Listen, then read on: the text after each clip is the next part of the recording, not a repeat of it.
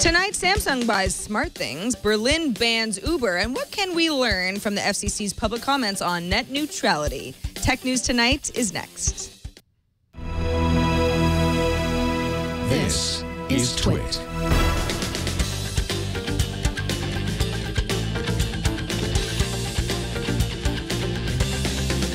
This is Tech News Tonight, episode 151 for Thursday, August 14th, 2014.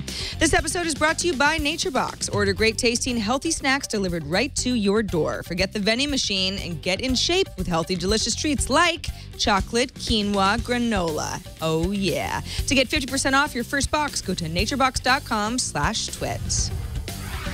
Hello, everyone. I'm Sarah Lane, and let's get right into today's tech feed. Samsung has just bought SmartThings, which is a startup that makes smart home controllers. Purchase details were not made public, but Recode reports sources that put the acquisition at about $200 million. SmartThings, which started as a Kickstarter back in 2012, will continue to be run by CEO and founder Alex Hawkinson and operate independently, says Samsung, although most of its operations, which now include 55 employees in Washington, D.C., San Francisco, and Minnesota, will be moved to Palo Alto to become part of the Samsung Open Innovation Center, or OIC. In the first instance of using mainland China for iCloud account and information storage, Apple has begun using Chinese data centers to store iCloud data for local Apple customers. A municipal government website, Fuzhou City Telecom, previously had stated that Apple China has completed the iCloud data dump into China Telecom's cloud services, although that information has since been pulled from the site. Although moving the site physically closer to China itself obviously gives more reliability, better performance, and uptime speeds for Chinese Apple users. The other side of this, of course, is the potential that moving data into China would make it easier for the Chinese government to spy on users' private data due to the change in regional laws.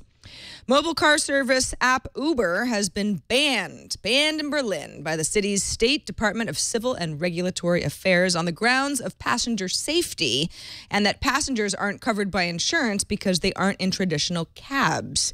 Uber says it will challenge the ban, although the Berlin authority has already threatened the company with a 25,000 euro fine, not dollars, for ignoring the order.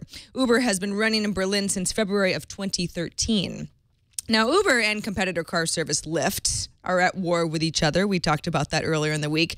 But they do share a common issue, which is fuzzy regulation depending on where you are.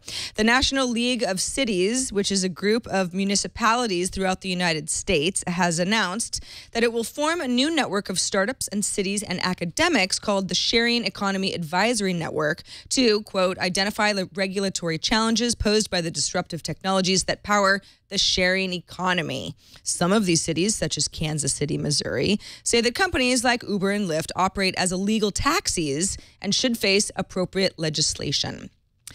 Motorola Mobility's Moto 360 smartwatch got some stage time back at Google's I/O Developer Conference in June, and now it has an official launch date, September 4th, and an event in Chicago, Illinois.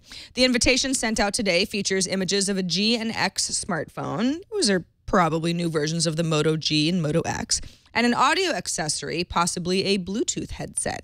Motorola is still officially a Google-owned company, but is slated to be acquired by Lenovo.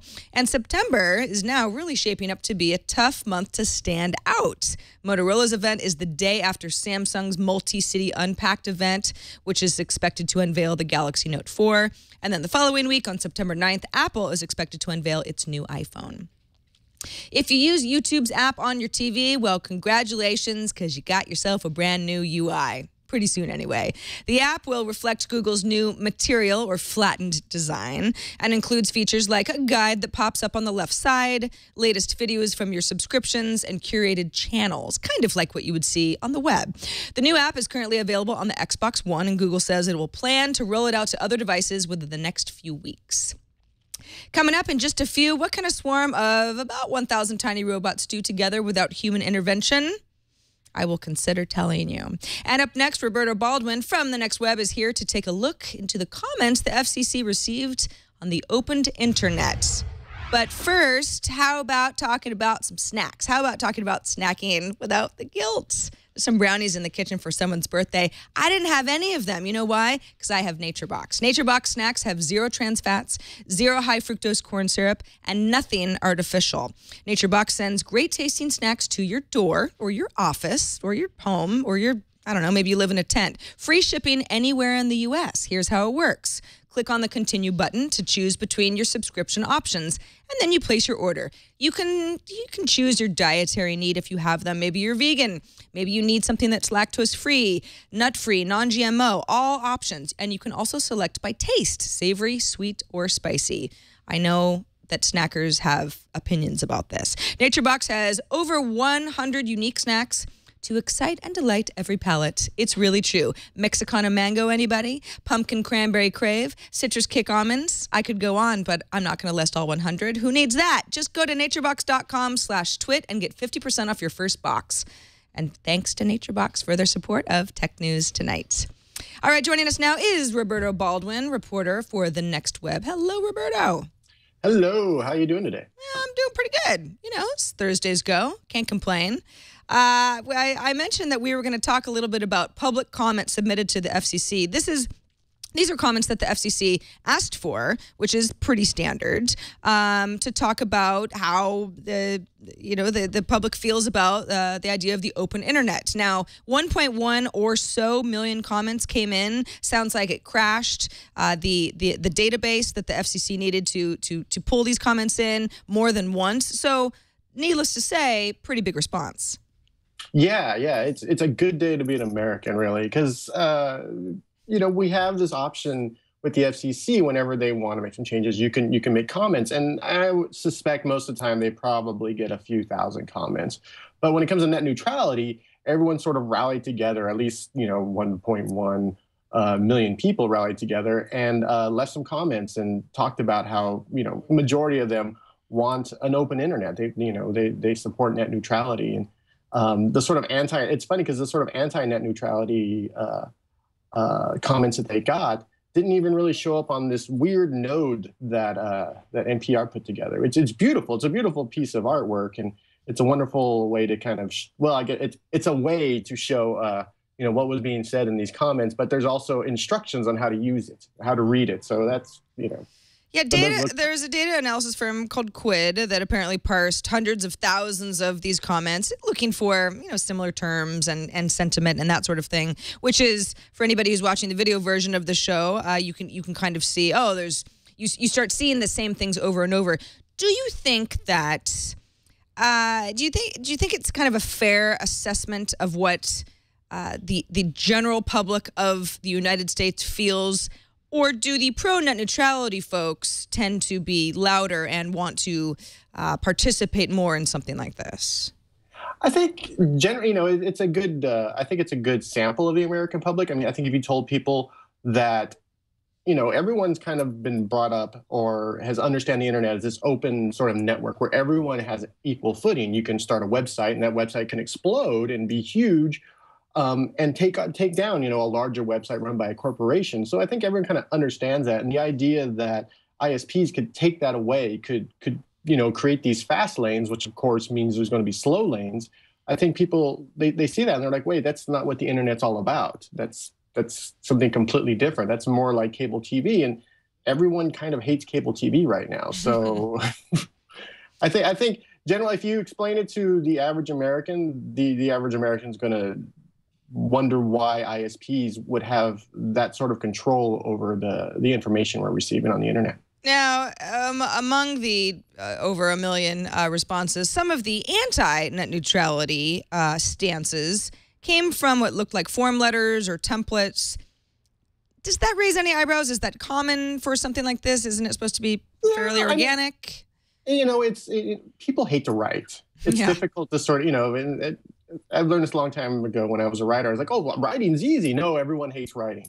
And, EFF had a form letter for it as well. So, there was form letters on both sides of the argument. And for some people, it's easier to just go to a site like the EFF and have, their ideas already pretty much written out and just add your name and maybe put a few, a few comments at the bottom and send it off. So that's not too surprising. If you can lower the friction to kind of telling the government or telling anybody how you feel, then, it's more likely you're going to get a lot more respondents. So the volume aside, what's really important now is the FCC asks for these public comments because it's supposed to take into account what America wants, right? It's, the voice of the people. Do you get the sense that most people understand the issues surrounding net neutrality and are arguing because they do understand the nuances, because it can be a somewhat complicated issue? It is it's extremely complicated when you kind of get into the nuances, but the overarching idea is that a company is going to tell you, or it's going to block, not block, but it's going to give special access to certain other companies. And everyone else will have to deal with the leftovers. And I think people understand that sort of general idea. And I think John Oliver did a great service with his video, his sort of explanation of what it really means. And, you can really get down into the weeds with it and the classifications. But when it comes to, I think people understand on the higher level what it actually means. And for most people, that's all you really need to know. Roberto Baldwin is a reporter for The Next Web. Thanks so much for joining us, and let folks know where they can keep up with all the prolific writing that you do. Oh, dear. At The Next Web, or you can follow me on Twitter. Down here, there's my... Wait. There it is. You can follow me on Twitter. And also host of the Gingercast, which I'm not gonna, we have to mention that too because it's really fun. It's a Vine version of this show, sort of. Yeah. Thanks, Roberto. Thanks. Bye. Come back soon. Finally, okay, here's something magnificent and also a little bit scary, in my opinion anyway. In a new study published in Science magazine, researchers at Harvard University created a swarm of 1,024 robots that can assemble themselves into 2D shapes, complex ones, including a star, a wrench, and even the letter K. But here's the kicker, without the need for a central brain or a human controller. So self-assembly happens in nature. Molecules do it. Cells form tissues. Ants build all the stuff that ants build. But before what's being called the kilobot, for 1,000, most swarms were limited to fewer than 100 robots. So in the latest development, 4 special seed robots are added to the edge of the group. They mark the position and orientation of the shape. Then the seed robots emit a message that propagates to the other robots in the blob. And then everyone knows how far away from the seed they are and their relative coordinates. The algorithm accounts for unreliable robots that are pushed out of their location, or they've been blocked by other robots that are performing their functions. So, it's the beginning of the end, basically. And that's it for this edition of Tech News Tonight. You can subscribe to the show at twit.tv/TN2. You can write us at TN2@twit.tv. And Tech News Today will be tomorrow and every weekday at 10 a.m. Pacific, 1 p.m. Eastern. We like to anchor each other morning and night. Morning and night. Until then, I'm Sarah Lane, and thanks for watching. Bandwidth for Tech News Tonight is brought to you by CashFly.com.